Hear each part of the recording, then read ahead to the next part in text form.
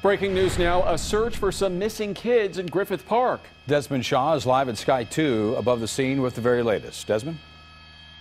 Yeah, that's right, Peter. And Jeff, it sounds like a family here was hiking up near the Hollywood sign, and just after 8 o'clock tonight got a call here into LA City Fire that the children of the party were separated. It was a group of 2 adults and 3 children, and somehow on the way down they got separated from the adults. So you have LA City Fire out here with a couple of helicopters, and they're searching up here in the hillsides. You also see, I believe, LA City Fire down here as well, going up and down the canyons to see if perhaps they got out safely. And I'm hearing that they may have them by cell phone, but they're concerned that they are very low on reception right now. So big search party out here trying to find some missing children out tonight in Griffith Park. Live in Sky 2 overhead, I'm Desmond Shaw. Peter and Jeff, we'll send it back to you now in the studio.